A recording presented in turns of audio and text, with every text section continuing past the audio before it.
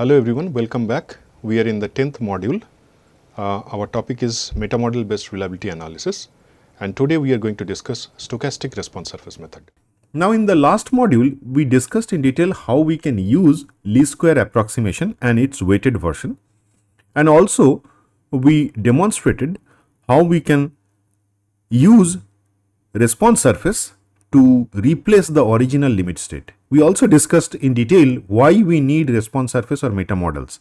The reason is when we have implicit performance function, then we cannot differentiate those performance function with respect to the random variables, and that's the reason gradient based reliability analysis cannot be adapted for those cases. Although there is a numerical way to solve the problem using numerical estimation of gradients, but again numerical estimation has its own issues, and that's the reason we need more robust technique.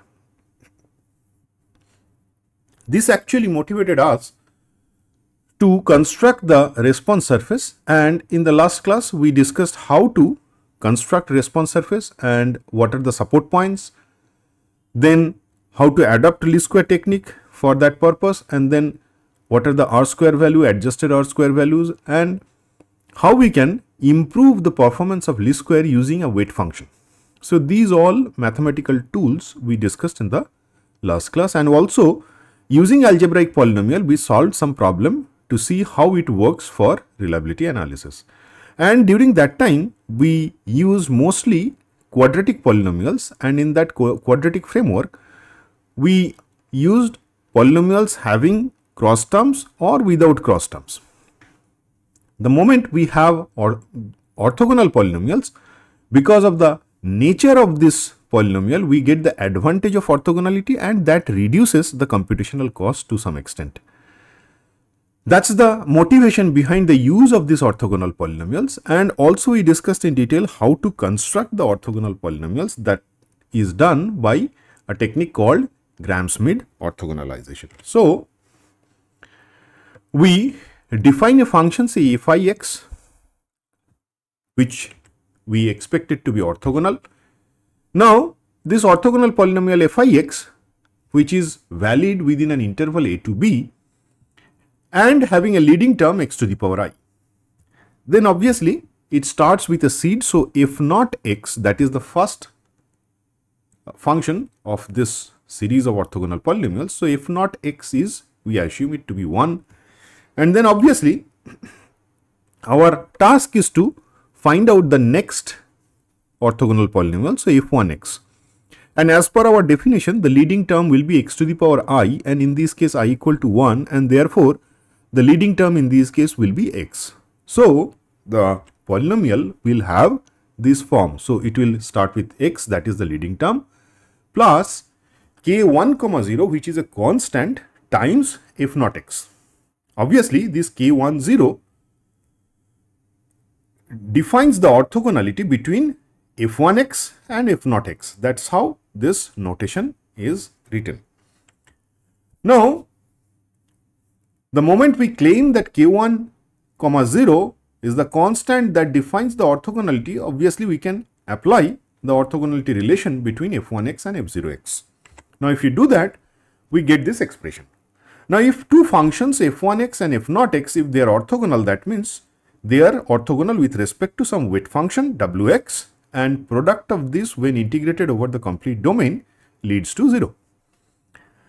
Now in this format, if we put the expression of f1x, which we already have here, that is x plus k1, 0 f naught x. So if we put this expression back here in this orthogonality relation, then we get what is there on the right hand side. Obviously when we equate this right hand side to 0, then we get the expression for the scalar constant, that is k1, 0. Now you can see we integrate this function over the complete domain in both numerator and denominator, and then we get the constant k1, 0. The moment we evaluate k1, 0, then we can write down the expression for f1x in closed form. So the f1x is equal to x minus this expression for orthogonality. Now in a similar fashion, we can actually find out f2x also, and in this case again the leading term is x to the power I equal to 2. So in this case x square is the leading term. So we get the expression as x square plus k2 comma 0 f naught x plus k1 2 comma 1 f1x, and again in this case k2 comma 0 defines the orthogonality between f2 and f naught, and k2 comma 1 defines the orthogonality between f2 and f1. So now if we apply that, we get again the relations. So k2 comma 0 we can evaluate first using the orthogonality relation, and then similarly we can also make f2 orthogonal to f1, and that will give us the last expression, that is k2 comma 1. Now the moment we have these two scalar constants evaluated, then we can write down the expression for f2x. Now this is the way Gram-Schmidt orthogonalization works, and using this relation we can actually develop all the polynomials in this series. Now if we write down this orthogonal polynomial in this format, where again x to the power I is the leading term, and you can see the scalar constants are ki comma 0. This I stands for the function on the left hand side, so it is the ith orthogonal function. Obviously this ki comma 0 correlates this fi with f naught, so it defines the orthogonality relation between fi and f naught. Similarly ki comma 1 defines the orthogonality relation between I and f1.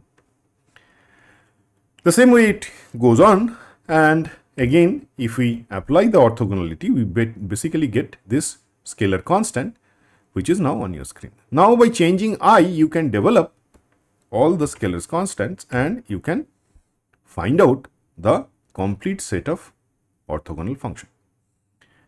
Obviously in this development of orthogonal functions, what we need to set first is the weight function, because the orthogonality relationship is defined in terms of the weight functions.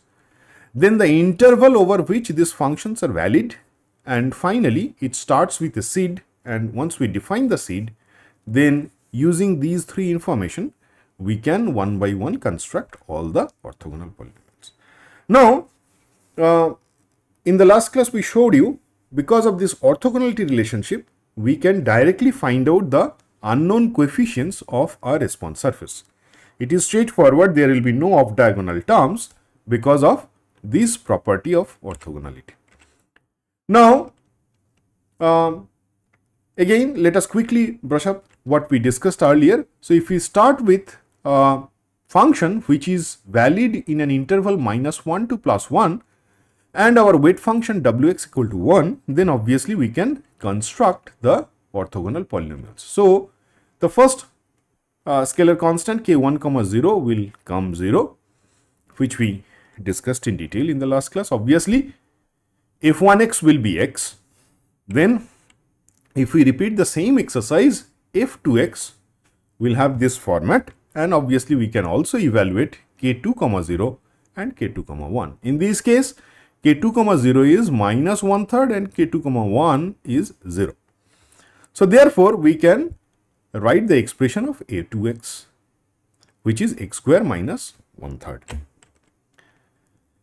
Similarly, if you continue the exercise, then you will get k3 comma 0, which is again 0, 3 comma 1 is -3/5 and 3 comma 2 is again 0. Then we get the f3x, and that's how we develop the polynomial what we call Legendre polynomial. Now it looks like this, and also I gave you a home task to verify the orthogonality relation between this once we derive the expression. I hope you have already done it. It's a simple exercise. Through that only we have constructed this constant. So you can easily cross verify it. I leave that exercise again with you. Please do it yourself and verify the relation. Now the question is, instead of algebraic polynomial, we can use this orthogonal polynomials. So if we use these orthogonal polynomials, and if we use say pth order, it is defined as a set of polynomials of order p which are orthogonal to all polynomials of order p minus 1. Now,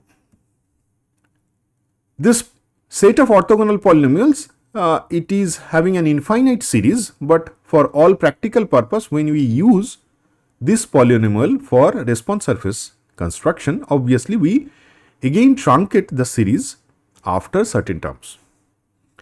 Now, there are different orthogonal polynomials also exist in the market, but all of them are convergent in mean square sense. So, this is the most important property of the orthogonal polynomials.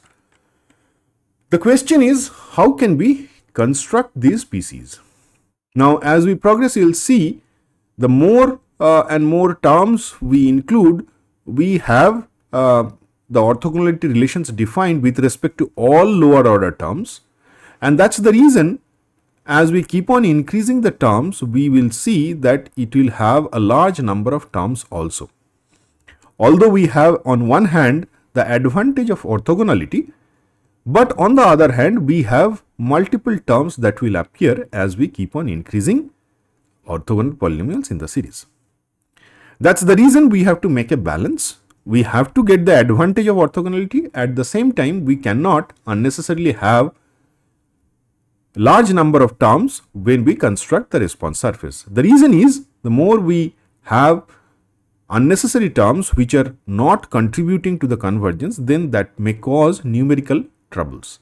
And in fact, as we keep on increasing the number of polynomials in the series, you will see actually that the number of components of functions increases abruptly, and also the scalar coefficient that we have just derived using Gram-Schmidt orthogonalizations, and that's the reason sometimes we call it polynomial chaos, simply because as we keep on increasing the terms, we have large number of terms, and many cases unnecessary terms actually cause numerical trouble and also the computational cost.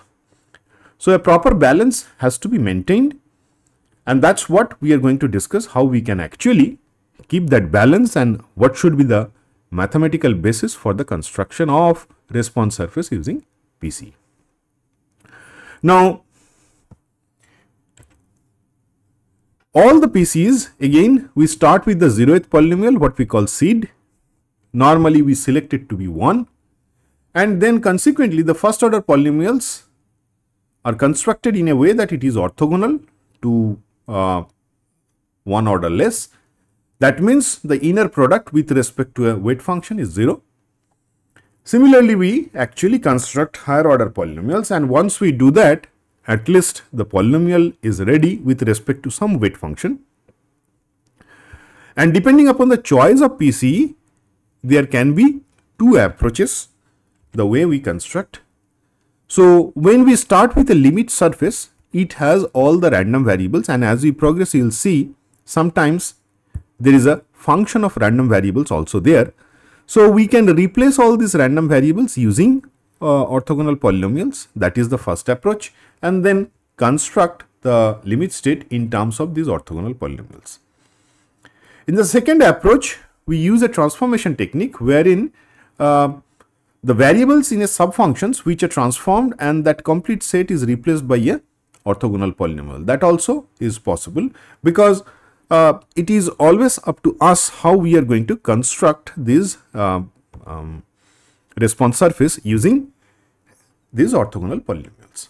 Now, you can see the list of orthogonal polynomials. This is not exhaustive, but at least some of the most popular orthogonal polynomials often used in different analysis.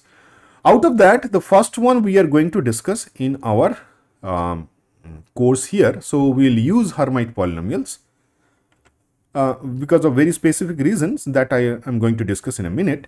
So, when you have a Hermite polynomial, the event space Z, it actually spanned by an orthogonal set of random Gaussian variables, and the moment we say Gaussian random variable, with zero mean unit standard deviation, you can easily correlate with our standard approach in reliability analysis, where the reliability index is actually defined in the standard normal space. And that's the reason actually we get a direct advantage of using Hermite polynomials to transform the limit state straight away into standard normal space. Now, this was first introduced by Ghanem and Spanos. I will share this reference at the end of this lecture series. So, using this, we can replace the random variables and then also sometimes subfunctions that constructs the limit state. Now, if we write down the multi-dimensional Hermite polynomial chaos, the expression looks like this, and you can easily sense that as we increase the number of terms, this summation increases because these are multi-dimensional. And that's the reason the term chaos comes, because the fourth term will have one more extra summations and another term will come here, and that's how it will continue.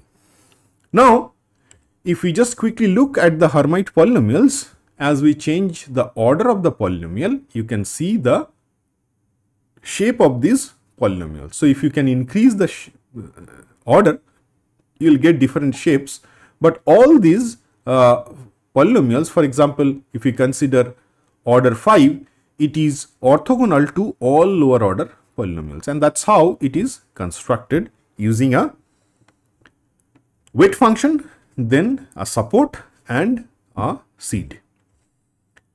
So, now this Hermite polynomial of order p in terms of Gaussian random variables can be used to construct the response surface. The only task is to find out this constant. You can now identify these A0, AI1, AI1, AI2 and so on and so forth. These are basically the projection coefficients of these functions over these orthogonal functions.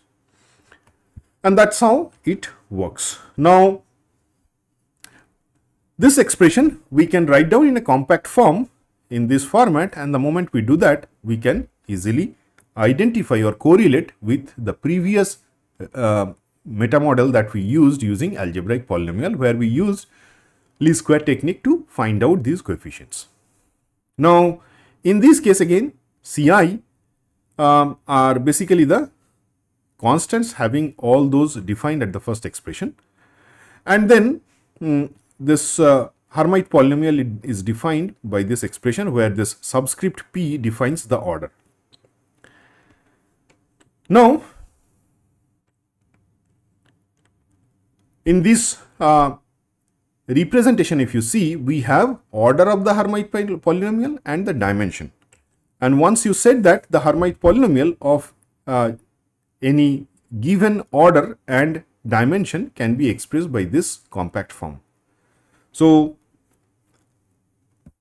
this definition of polynomial chaos actually has the orthogonality, inbuilt orthogonality, which is the basis for the generation of this Hermite polynomial. So, that's the orthogonality relation. So, when I equal to j, then only you will have the right hand side, or otherwise it will be 0, because that's how this defined by this Kronecker delta. Now,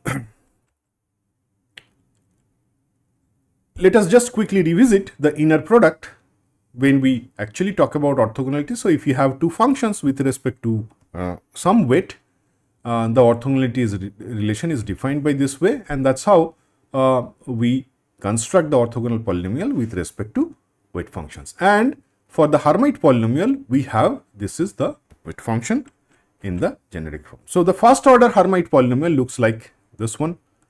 So, we have A0 plus summation of Ai Zi, then second order looks like this, and that way it continues. So, the third order polynomial and then fourth order polynomial, and the moment we hit fourth order polynomial, you can see the number of terms it increases so much, and that's the reason we call it polynomial chaos. Now, if we just revisit one-dimensional polynomial chaos as a special case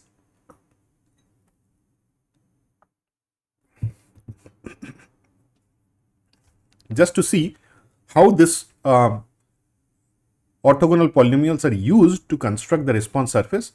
It will be much easier because now the function is in 1D. So, if we have a function say fx that we want to replace with the orthogonal polynomials where Hermite polynomial is the basis. So, 1D Hermite polynomial has this compact form.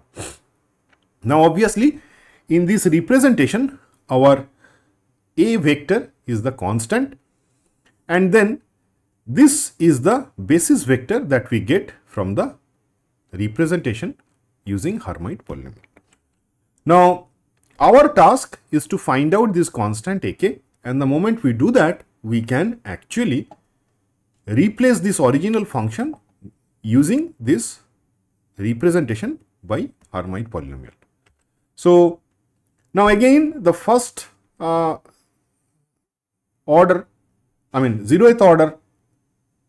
Hermite polynomial, that is the seed is in this case again 1, and then for Hermite polynomial we can define this recursive relation. This is very handy to generate all higher order polynomials from the seed, and that's what we are going to use to generate Hermite polynomials. So, obviously, the derivative of Hermite polynomial is of this form. This is also very handy to obtain all lower order polynomials from the pth order Hermite polynomial. Now, this relation, if we substitute back in the previous expression, so we get this expression which actually we discussed earlier when we talked about Hermite polynomial. So,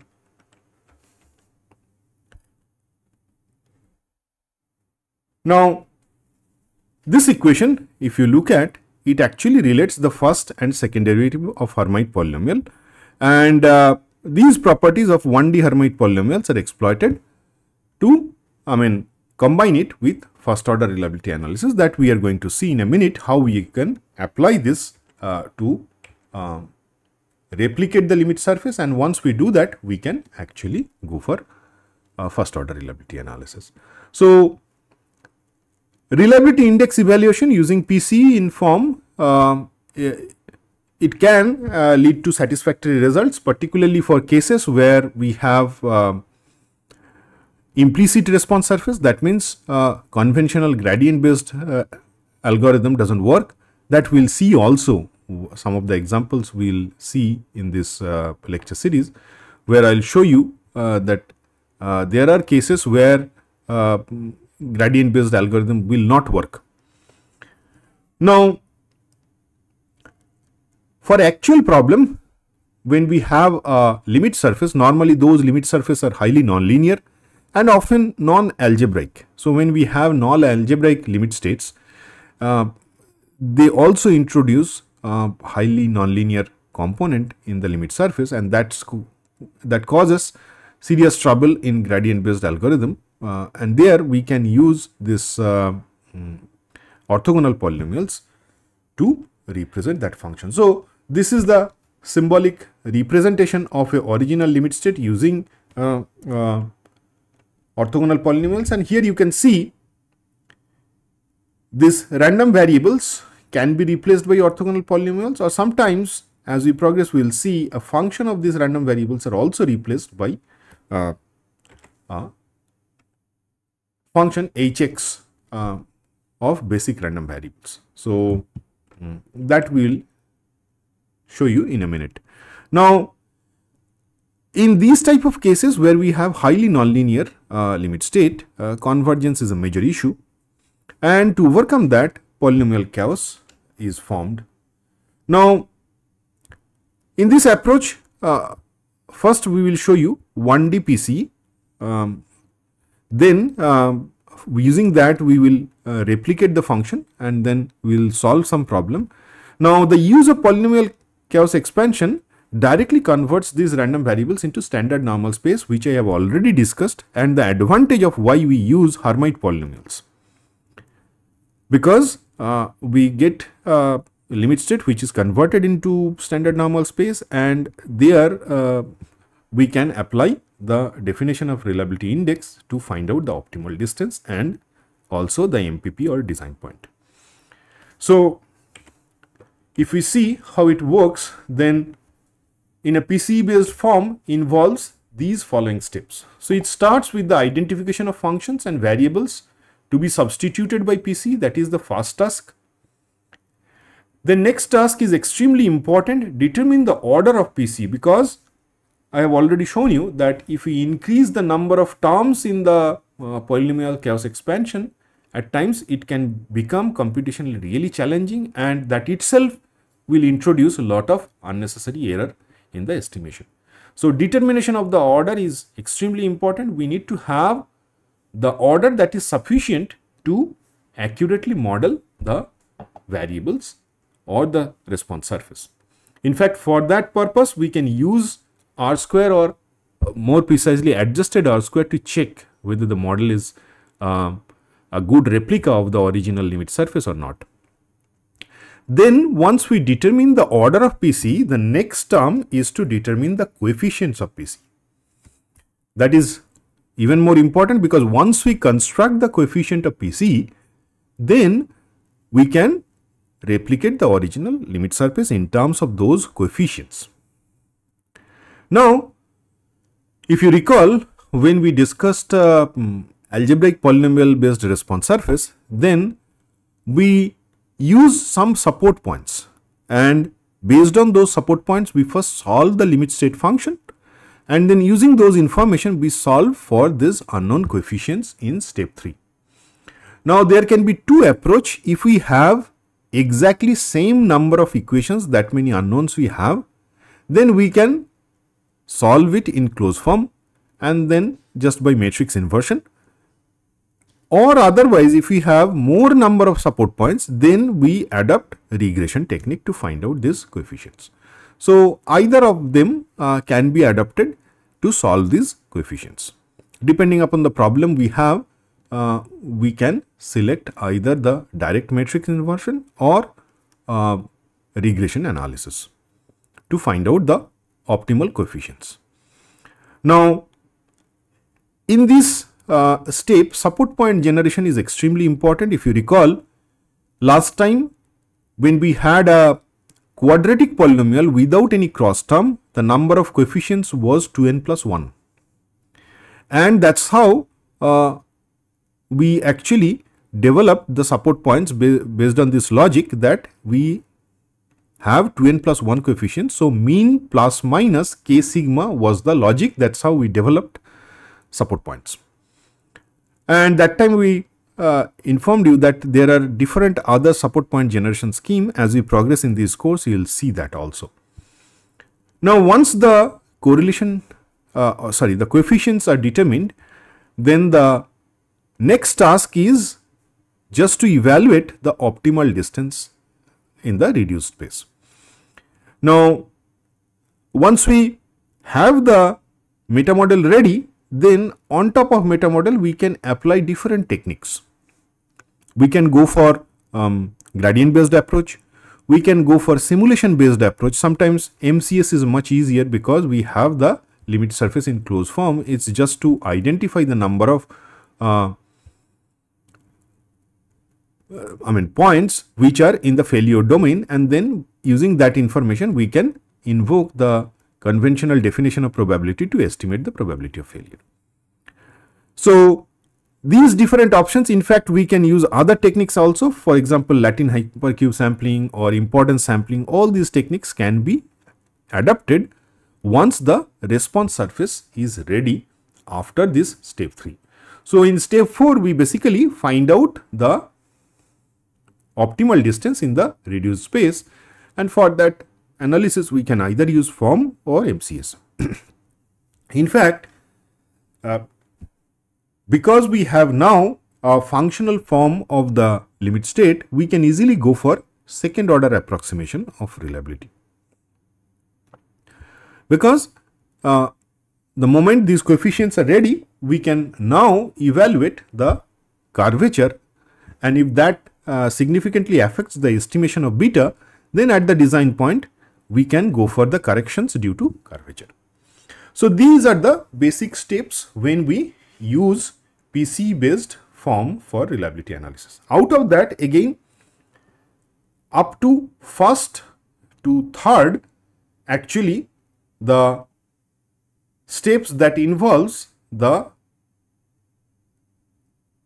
development of response surface using orthogonal polynomials. Step 4 and step 5 is just the solution based on the response surface that we develop in these 3 steps.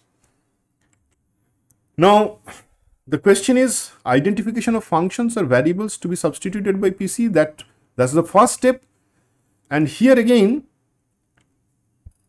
the first step is to identify these functions that should be replaced by 1D PC. Generally, trigonometric functions, complex algebraic functions or combinations, both of them may be replaced as the situation arises. So this I will explain as we progress, but first whatever the random variables we have, that we replace with this PC, and then in order to implement form these variables in the transformed or reduced space,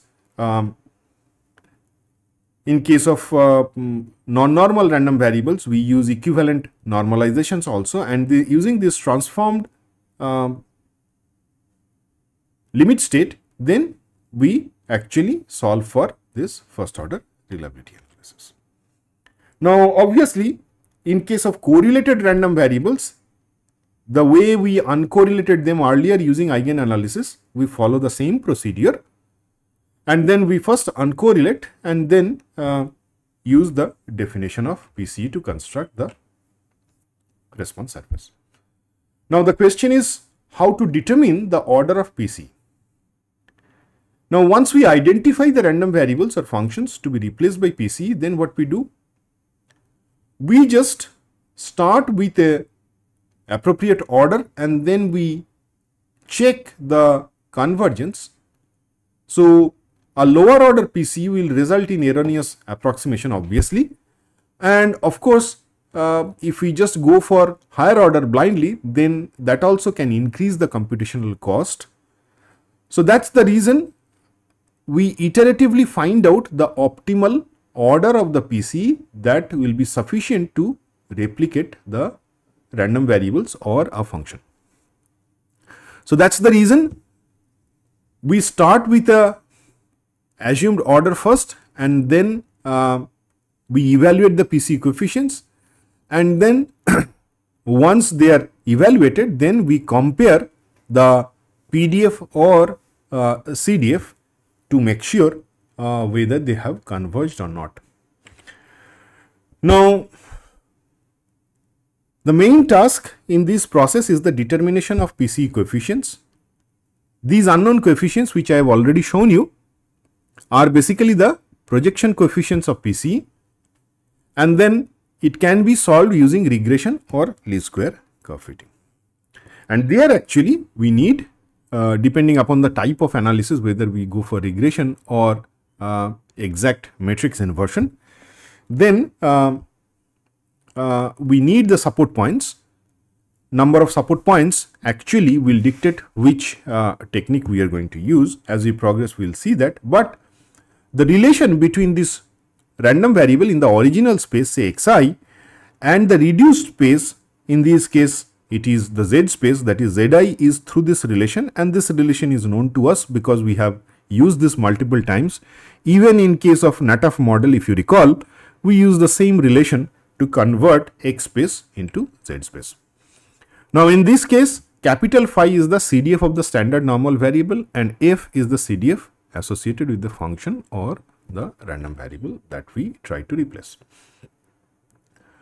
Now, the coefficient can be solved using matrix operations. So, if you recall, this is the model that we use in case of least square.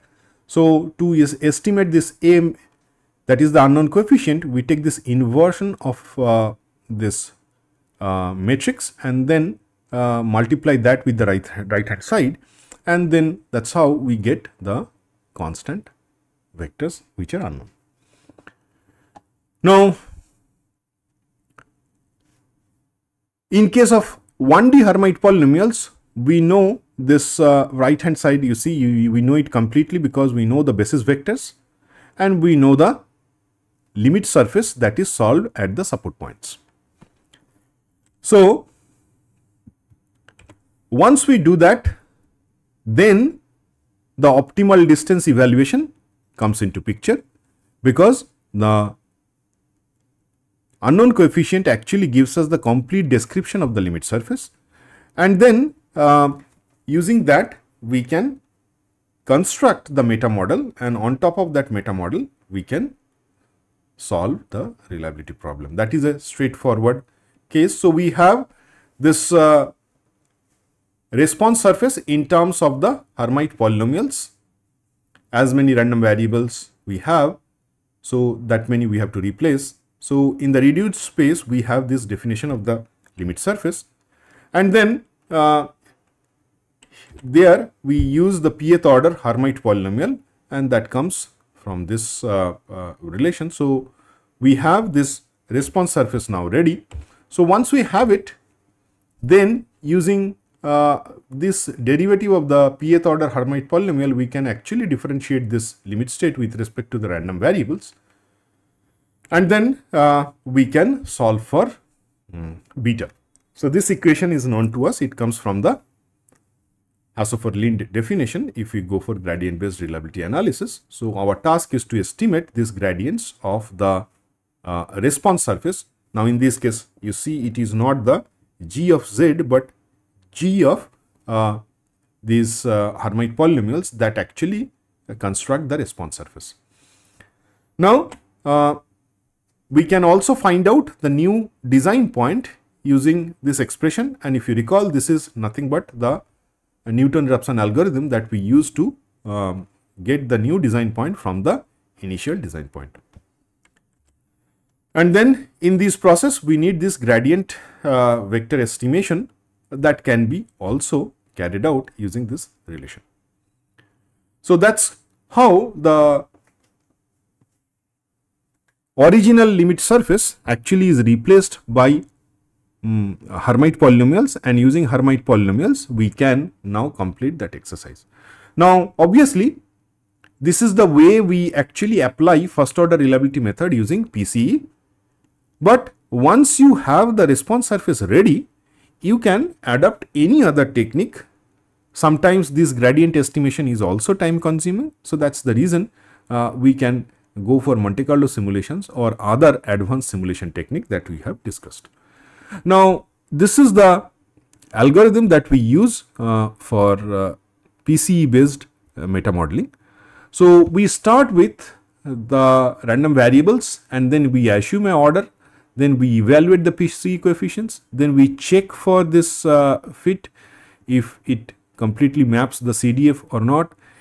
If no, then we increase the order, repeat the same procedure until and unless we see the convergence, and once that is achieved, then we have the meta model ready, and that we can use form, SOM or any other version of reliability analysis. So, that is the flowchart. Now, next comes the support point generation. So, this is the most crucial part of numerical replications of this limit surface. So, we have this multi-dimensional Hermite polynomial chaos. So, that can be represented in this compact form, where this A vector is the unknown coefficient vector and it is multiplied with this basis found by the Hermite polynomials.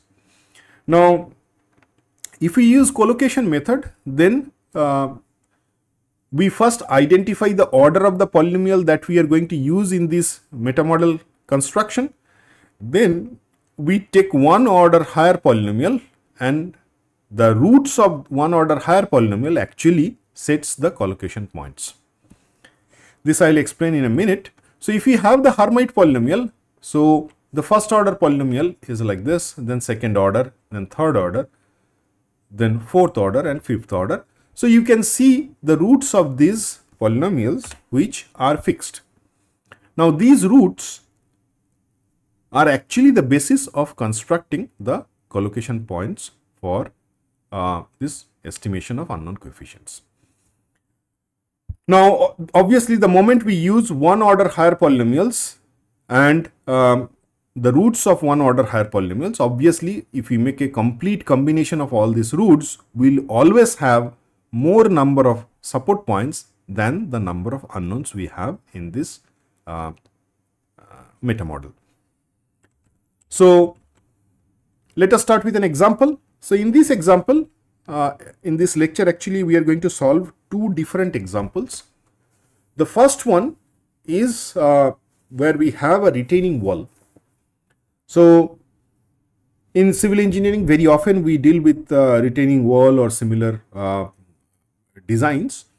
So, let us consider this example of a retaining wall. So, you can see the retaining wall, and then obviously the backfill is also having a surcharge load of Q. So, now this retaining wall actually can fail in different mode. Out of that, we are going to study the stability of the retaining wall against overturning failure. So, the moment these loads are applied, actually there are different ways it can fail, it can slide actually, but we will consider the overturning at this point, and we will develop the PCE based solution for this problem.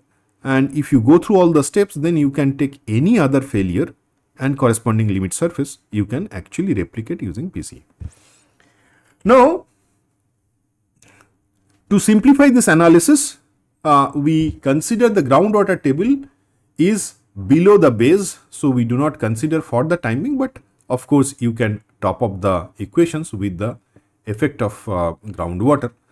But for the time being, we assume this water table below this below the base of the retaining wall. Then capital H is the height of the retaining wall, Ts is the thickness of the stem, capital B is the width of the base, Tb is the thickness of the base, and Bs is the distance from the center line to the infill side of the base. So, that is marked here. Now, once we have this, the performance function against overturning is given by this expression. Now, in this expression, you can see Gx is Mr minus M0. So, this Mr is the moment of resistance minus M0 is basically the applied moment. So, the moment our applied moment crosses the limit of resisting moment, there is a possibility of overturning. Now, our task is to first quantify this stabilizing moment Mr and M0 in terms of all component forces acting on this structure. Now, obviously, you can sense that this is a problem where we have a limit state which is implicit in nature, because we are yet to write down the expressions of Mr and M0 in terms of its basic random variables. That we will do in a minute. Now, this wall backfill system, we actually subdivide it into 4 parts. You can see they are also marked 1, 2, 3 and 4 to actually evaluate the forces acting from different segments of this structural element, right. So, the vertical load due to this each component acting towards gravity that we will identify, and these are given by these expressions. We are not going to explain them because they are self-explanatory. All of you, I am sure you are having background in civil engineering, so you can evaluate these forces, and based on that also you can actually calculate the moment. That we will do in a minute, but these are the forces acting vertically downward, and they will contribute to the moment at the toe. Now, in these expressions of this vertical loads W1, W2, W3 and W4, We have these constants. So Ws, Wc and Q are the unit weight of soil, unit weight of concrete and surcharge load. Capital W1 is the weight due to mass of soil. You can see the mass of backfill. Then W2 is the weight of the stem. Then W3 is the weight of this base slab, and W4 is weight due to surcharge load on soil. Now the total vertical load Wt is given by the summation of all these four components. And then our task is to find out the resisting moment. That we can easily do because we have already identified the loads and we can also identify the lever arm, and that's how we can actually calculate the moment of resistance. Now the moments M1, M2, M3 and M4 are basically due to the vertical loads W1, W2, W3 and W4, and the total MW, moment MW, due to the weight of the different components of the wall, you can get by summing them up. So all these components we have identified, so we get MW, and then we can calculate the distance between heel and the point of action of the total weight Wt, and then based on that we can find out this lever arm. Now the total resisting moment, we can now estimate Mr will be capital W times B minus this XW, that is the lever arm. So that is the moment of resistance, and you can see this moment of resistance has all contributions from different structural components. Then active earth pressure is acting. You can see the active pressure shown at an angle of delta, which is evaluated using Coulomb earth pressure theory. So the active earth pressure on the wall is given by this expression, where this K subscript A is the active earth pressure coefficient, and that is given by this expression. Here you have phi, alpha and delta. These are the three angles. Now obviously alpha and gamma are the angle of the wall and the inclination of the backfill respectively. So that's how we calculate this earth pressure coefficient, and that's when we apply in the previous expression, we get the active earth pressure. Now the wall is assumed to be vertical, and that's the reason the resultant pressure acts on the vertical face at an angle equal to the wall friction and at a height h by 3 from the base. Now once we combine all this, and then we get the overturning moment because of this active earth pressure. So that's the expression for overturning moment. And then finally, when we combine this Mr and M0, we get basically the limit surface. So that's how we construct the limit surface for this case.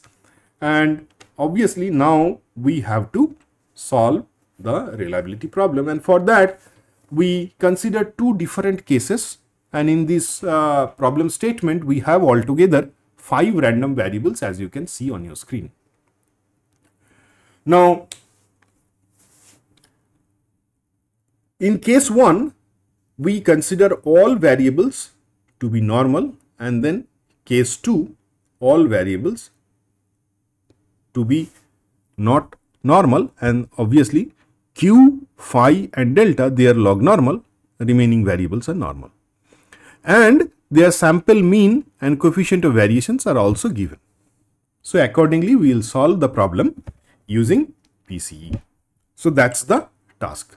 Now in this case, obviously, if I repeat once more, Q is the surcharge load, delta is the wall friction angle, Ws is the unit weight of soil, phi is the soil friction angle, and Wc is the unit weight of concrete. All these are random variable in our reliability analysis.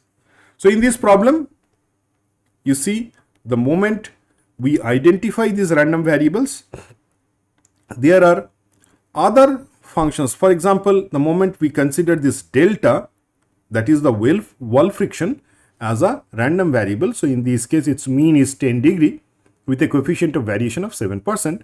Obviously, cos delta, that itself is a random variable. So we can consider this as a random variable, and then we can replace these complete functions with the help of polynomial chaos. So the way we actually construct the meta model, it's up to us which variable we will replace by which function.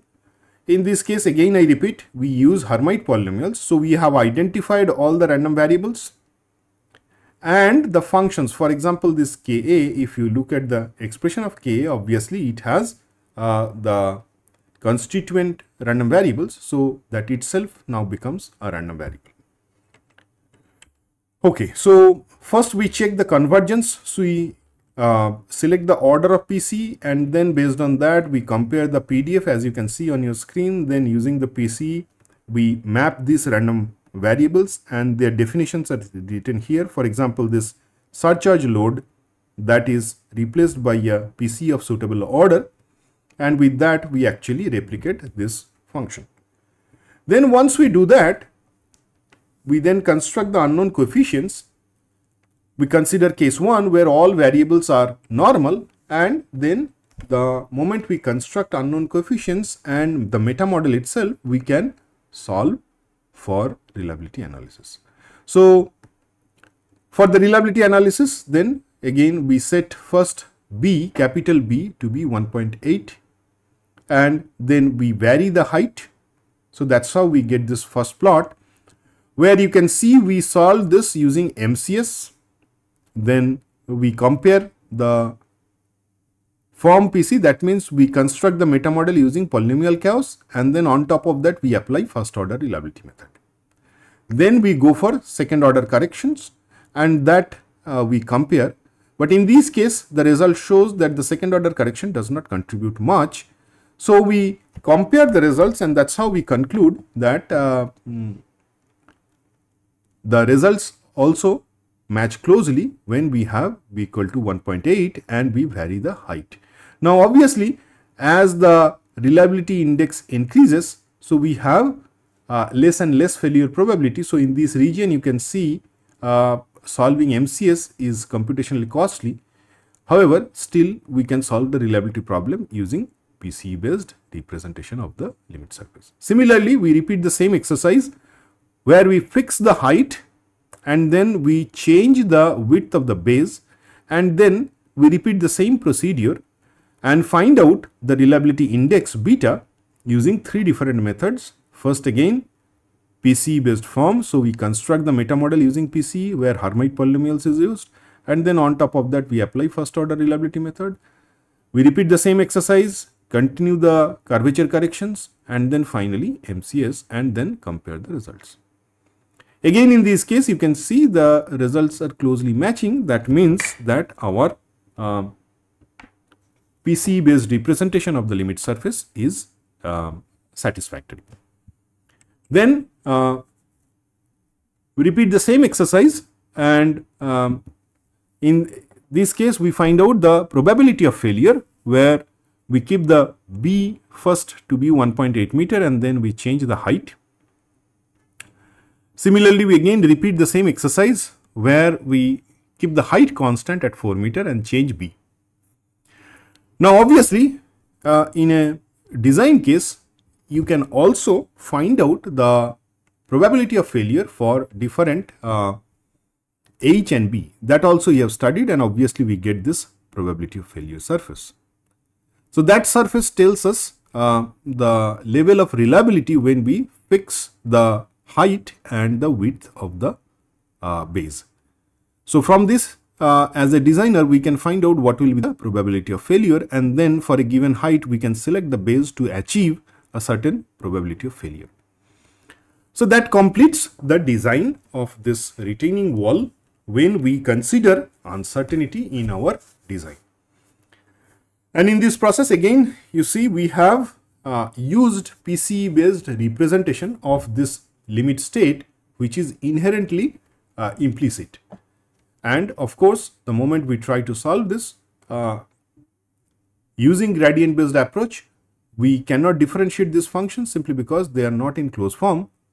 But using PCE based approach, we can easily and satisfactorily solve this problem. At least that is what is demonstrated by this result. And this three-dimensional plot actually completes the problem. So for the designer, they need this complete variation of probability of failure for different values of height and base. So given the definition of probability, now they can design and find out the reliability of the retaining wall satisfactorily. So this is for first case where we have all variables are normal. Then we repeat the same exercise where we have some variables are non-normal, some of them are non-normal in this case. And then we again repeat the same exercise where we first keep B constant, vary H, and then we keep H constant, vary B, and find out the reliability index using the same methodology that we discussed at the last problem. Then we again find out the probability of failure and see its variation for different values of height and base. And then finally we combine them to find out the response. Again in this case, the contribution of curvature is not very high, and that's the reason you can see the second order correction actually falls exactly on the first order reliability estimation. However, that only we can conclude once we solve the problem and make sure that the results has converged when we compare that with the MCS before we conclude anything. So that actually gives the complete idea how we can solve this type of retaining wall design, considering the uncertainty which is obviously there, we cannot avoid them. Now in our second problem, we extend again the logic for infinite slope stability problem. So in this case we have a slope, as you can see. So there is a rock, on top of that there is a soil layer, and then obviously there is a chance of sliding the soil mass down, and that causes the slope stability problem. Now for this analysis again we consider a partially submerged cohesion-less granular soil slope. Of course, you can extend this same logic for any other slope stability problem you have. Now the height of this soil mass, the vertical height is capital H, inclination angle is theta, and the submerged height is small h. Now one assumption is there that this water table is shown here. So water table is assumed to be uniformly varying over the height of the soil. Due to the influence of pore water pressure, the effective weight of the soil mass decreases, and therefore the total effective weight of the soil mass of slope per unit width and the length that we can evaluate, and that's what you have it here. Now in this expression again we have these parameters gamma, gamma W and gamma sat. These are the unit weight of moist soil, water and saturated soil. Now once we set this definition, we can estimate the shear force due to component weight acting on the normal to the slope provides resisting against sliding, and the component weight along the slope, obviously that is causing the sliding. Now the moment we estimate these two, the force that is resisting and force that is causing sliding, so we have these two expressions. Then once we have this, obviously in this set of equations we have phi, that is the soil friction angle, and it is assumed that the soil contains 20% soil moisture. Then void ratio is defined by small e as usual, and the specific gravity capital GS of the soil. They are assumed to be uniformly distributed, and the expression for unit weight of soil and saturated soils are given. So again in these expressions we have the random variables, obviously the void ratio small e, unit specific gravity capital GS, soil friction angle phi, inclination angle of the slope, and the submerged height of soil. These are the random variables in our problem definition. And obviously, the final expression for Gx is actually in this format. Now, you can see in this format, we have all other components here. So, if we differentiate this with respect to constituent random variables, we have difficulties here. We have also the trigonometric functions. Now, in this case again, what we do, we use PCE based construction of the response surface. So, that is the definition of the random variables along with their statistics, and then we use both form and SOM again in this case. So, the water table, it has been assumed at a constant height from the rock surface, that is in this case this height is shown is vertical height is small h. The uncertainty in the level of water table has been modeled using a uniform random variable Cu such that height of water table small h is equal to u times capital H.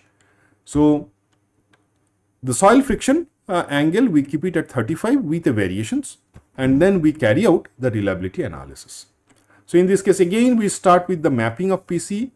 So, we identify all these random variables that we are going to replace with the help of PCE, and then we compare the PDF, and once we do that, then again we repeat the same exercise, find out beta for different theta, that is the angle of the slope, and then for different beta again we estimate the reliability index and compare it with 3 different techniques that we earlier also discussed.